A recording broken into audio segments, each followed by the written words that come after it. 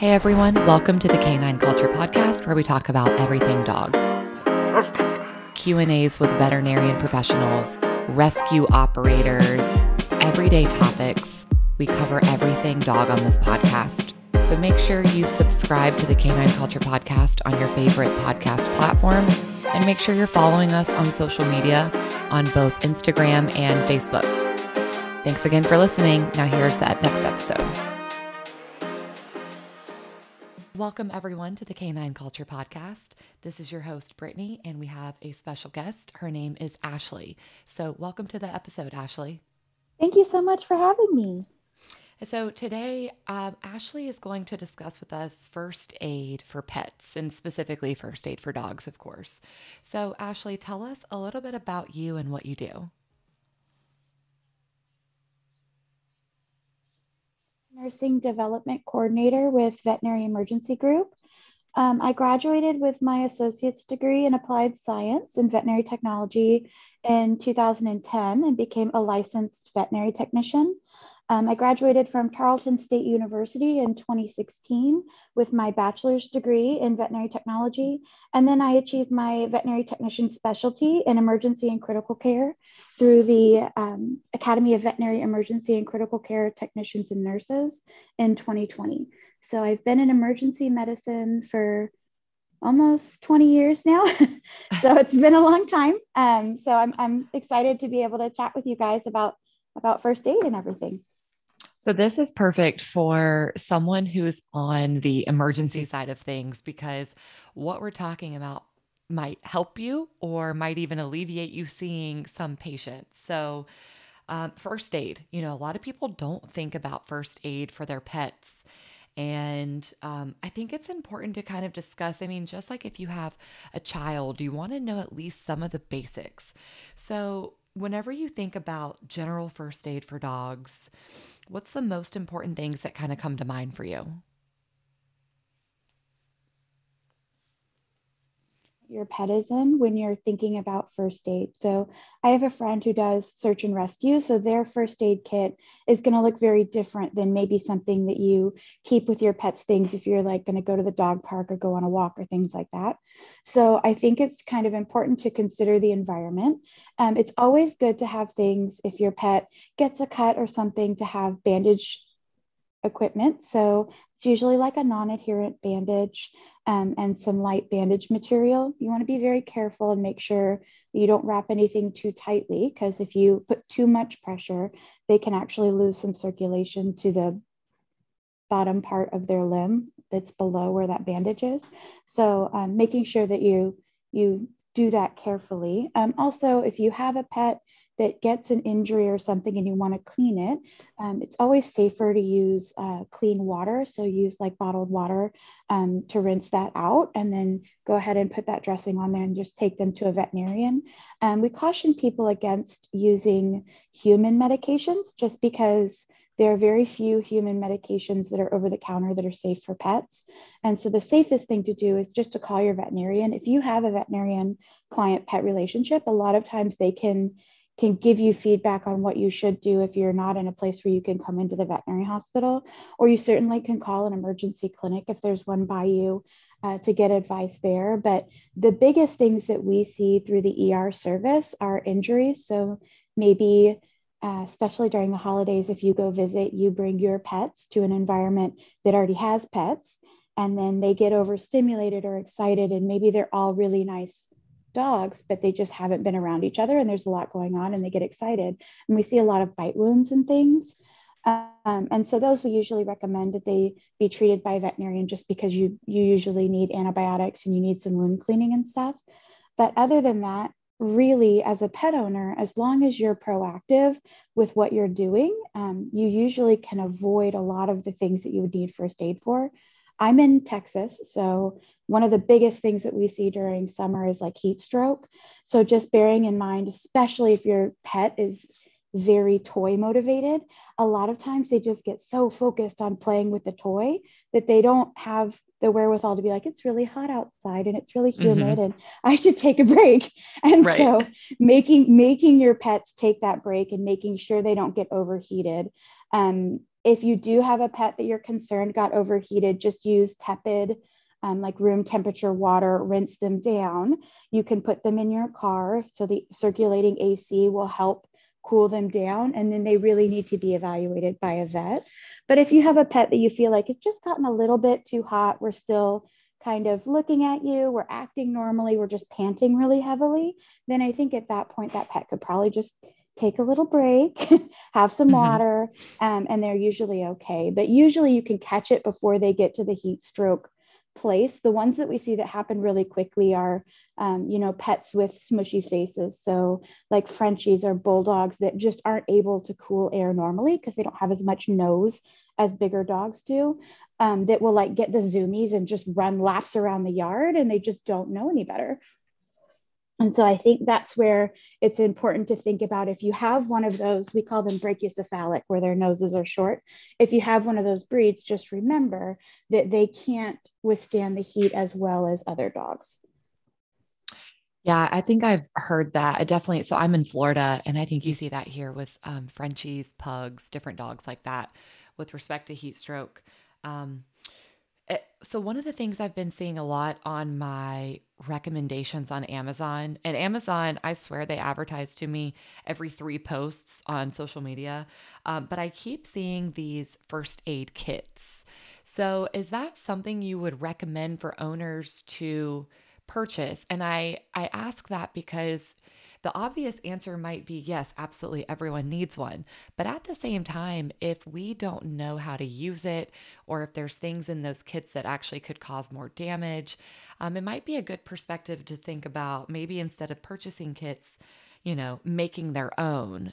So, what are your thoughts on buying those pre made doggy first aid kits versus making your own first aid kit?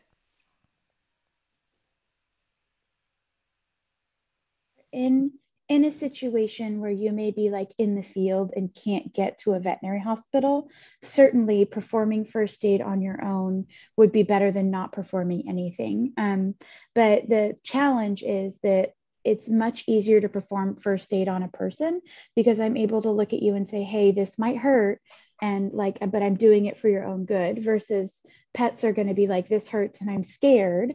And so you have to be very careful. Even pets that know you may try to bite if something hurts. That's just their natural kind of reaction to pain. It's not going to be because they're being bad or anything like that. So I would be hesitant to use like a tourniquet or something. And that tends to be what comes in those first aid kits, right? It's the same thing as people. It comes with like wound dressings. It comes with sometimes like skin staplers and vet wrap, the Coflex, like stretchy um, bandage material, Hmm. and it can come with some medications. And I'm very hesitant to recommend any human pain medications for dogs, just because you can really do more harm than good if you give them something like ibuprofen. They just can't metabolize it the way that we can, and it can really damage their kidneys. So you want to be very careful before you give them any pain medication, unless your doctor has prescribed it for your pet. But certainly I think having things to clean wounds, so having like a bottle of sterile water or a bottle of sterile saline if you need to flush out a cut, that's totally fine. Having like I said, the non-adherent dressings, or having some gauze, if you do get a cut, you can rinse it out, put that over it, and just do a light wrap over it to keep it covered. But I wouldn't be performing any like sutures or stapling or anything like that, just because you really want to make sure that wound is clean. If you have an open wound and you close it without getting it completely flushed out and everything, you can actually have bacteria grow in that wound, and it can start to abscess. So that's where the body is reacting to all of that bacteria and it gets very, very infected. And that's much worse than just treating the wound from the initial standpoint, where we're able to flush it out and kind of clean up any edges and then suture it closed so that we make sure that those edges meet really nicely and that wound closes well. So that would be my hesitation on those pre-made kits. It makes me a little bit nervous that it includes like, skin staples and Right. tourniquets, because there's a lot of old wives' tales, right, with first aid. So like you hear people talk about when you get a snake bite, what do you do? And we still have people that'll try to like tourniquet a leg when a pet has been bitten by a snake, and it actually cuts off blood flow to that limb where the bite was. So that's not recommended. And so I would be more worried about using a tourniquet incorrectly. So I Hmm. wouldn't include it in my pack. The only time you ever tourniquet something is if there's like an arterial bleed. So if your pet gets a really deep cut and you can like count their heart rate with the blood coming out and it's coming out forcefully and quickly, then I would just put pressure on that wound. You could use a tourniquet just above wherever that bleed is from and then get immediately to a veterinary facility. But I think that that would really be the only instance that I would consider tourniqueting a wound. Hmm. Yeah, that was kind of my concern with the kits. So I don't actually carry any dog first aid kits with me, but when we travel, you mentioned the medications and only the ones prescribed by your vet. And that's actually what we do. We make sure that anything that has been prescribed, whether it's for, we have some stuff on hand for nausea and for pain. We have senior dogs. So that's kind of one of those things we have to keep in our back pocket, but we'll take that with us. And then we'll also take some like different digestive stuff just based on, again, whatever the vets have recommended kind of over time. And then like clean towels, that sterile water. So I think that makes sense, kind of making a kit kind of fit your needs. And like you said earlier about the environment, if you're going to be out hiking or camping, that might look a little different than traveling to a big city where you can get to an emergency vet. That I have for my pet is really, we jokingly call it our go bag. So I live in the coastal part of Texas. So I'm south of Houston. And so we have a bag with, that we cycle through monthly. We have preventative for our pet. We just got a little toy Manchester Terrier. So he's got heartworm prevention in there. We've got a little baggie of his food. I've got his documents that I might need, and then, a blanket and all of that in a bag. So in the event I were to have to evacuate quickly because there's a hurricane, because happy hurricane season, Hmm. we can just grab that bag and I know that I have all of his things ready. So that's usually my recommendation for people in their bags. So you said that you have pain medications and things for your pets, but if your pet has known issues with like anaphylaxis and your doctor has prescribed an EpiPen, if you can get an extra one and keep it in a bag, that way in an emergency, you know that you have a backup. That's certainly not a bad idea. If your pet has seizures, keeping some of their seizure medication in that bag just to make sure that you have it if there were an emergency and you were have to leave quickly. Right. Absolutely. Yeah. In Florida, we have like a little go bin. It doesn't quite have everything you mentioned. So I didn't even think about bringing preventatives. That's actually a good one that I need to add to ours. So thank you for that tip. Um, right. Well, shouldn't be gone more than a month, hopefully. Yeah, exactly. So you've kind of talked about wound care. We talked about heat stroke or, just overheating in general. What are some of the other conditions that you think owners need to be mindful of? And kind of prompting this question forward, some of the big ones that I think about are seizures, which I know seizures are rare and they're kind of hard to prepare for, but just one of those topics to talk about. Maybe choking, you see dogs that choke and maybe owners don't know what to do, or dogs getting into something kind of poisonous. Like, what do you think about those topics? And is there anything else that kind of comes to mind with respect to first aid or even just like being knowledgeable and being ready for those issues? A previous history of seizures, then sometimes a veterinarian, I used to work at a hospital with a neurologist, they would send home like a rescue dose of medication. So if you have that, certainly you can administer. Usually we do rectally or intranasally. If the pet is having a seizure, you want to try to avoid going near their mouth because when they're seizing, they're not aware of what's going on. So you can easily get bitten during those events. So just be very careful and make sure that you don't get near their mouth while that's happening. But it just depends on what may be happening. We see seizures from like epilepsy in the ER, but we'll also see seizures from like toy breed dogs. So something to consider if you have an itty bitty dog and maybe they didn't eat very well or they didn't eat their breakfast and then all of a sudden they're not really responsive and you are worried that maybe their blood sugar is low, you certainly could take a tiny bit of honey or sugar water and put it on their gums to help with their blood glucose before you go to the veterinarian. That certainly is not a wrong thing to do, but it would just depend on really what's causing the seizures. If your pet has ingested something that you're concerned that that's potentially why we're having a seizure, my first thing to do, even like as I'm on the way to the veterinary hospital, is to call one of the pet poison numbers. So ASPCA has one, and Pet Poison Helpline also has one. And there's a fee to call, but they'll actually look up the medication or plant or whatever it is that your pet ingested, and they'll be able to advise you, like, yes, you should induce vomiting, and then they will give you instructions on how to do that. Or they'll say, you know, vomiting is not really recommended in these cases, and you just need to go to a vet. But sometimes, if maybe your little dog ate your big dog's medication, then they can actually calculate out the dose of that medication on your pet's size. And I've actually seen cases where they're like, you know what, he's going to be okay, you should be fine. And that can save you a trip to the veterinarian. So certainly that is my go-to if a pet has ingested something. But I would get advice from a veterinarian before you induce vomiting, just because usually what historically people have used is hydrogen peroxide. And you have Mm-hmm. to be really careful with the dosing of that, because you don't want to give too much, but also it's very caustic. So it can really irritate their esophagus.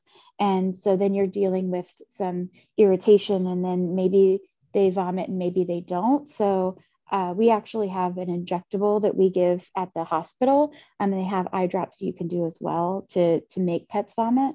So we usually tend to recommend that over something like hydrogen peroxide. And dogs don't Mm-hmm. have the same gag reflex that people do, so you're not actually able to like stick your finger in the back of their mouth to try and make them vomit. And it's just not going to affect them anatomically the way that it would affect a person. You can do the Heimlich on dogs. So if you have a pet that maybe is got something in the top of their throat, you can try to like force their stomach. You can look at, there's pictures you can see online how to position them to try and press on their stomach to get that out. You also can very carefully try to reach, if you have like a rawhide in the back of the throat, you can try to grab it out. But other than that, there's not really much you can do for choking if you can't reach it, just because usually we end up having to like sedate them and go to the back of their throat and get it. So I would recommend trying the Heimlich or getting the piece out if you can reach it in the back of their mouth. But again, just doing it cautiously to make sure that you don't get injured in doing that.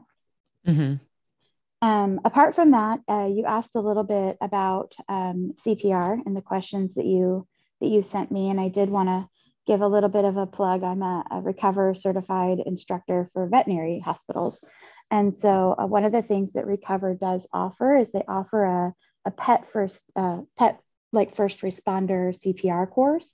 So you can actually take the online portion there, and it talks a little bit about basic life support if your pet were to have like a cardiopulmonary arrest and you needed to perform CPR.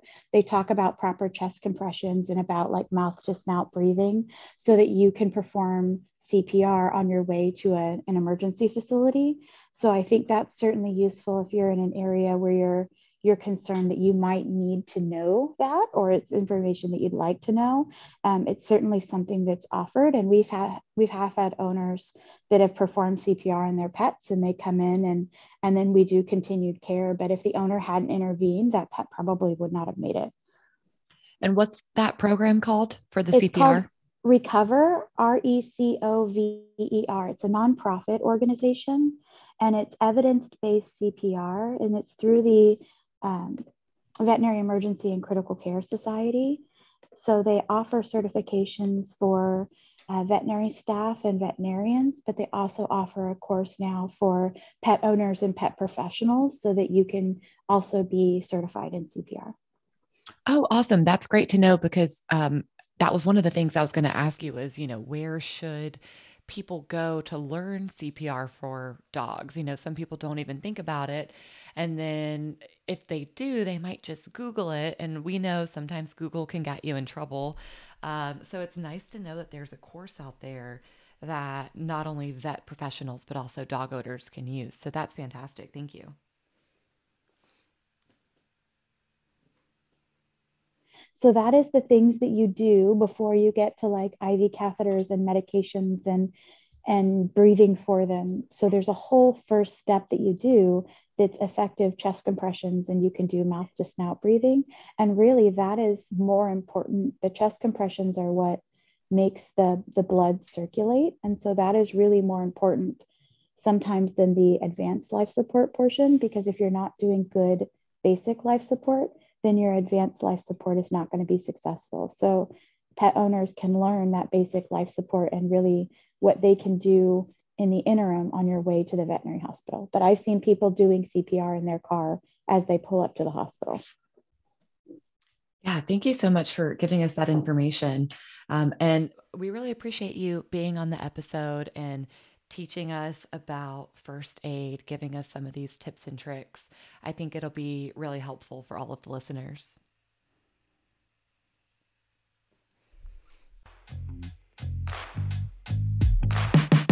Thank you for tuning in to the Canine Culture Podcast. Please make sure you subscribe to the Canine Culture Podcast on your favorite podcast platform, and make sure you're following us on social media.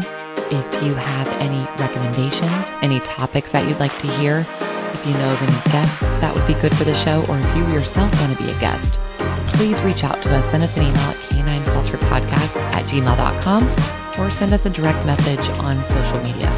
Thank you for listening, and please share this with any of your dog-loving friends.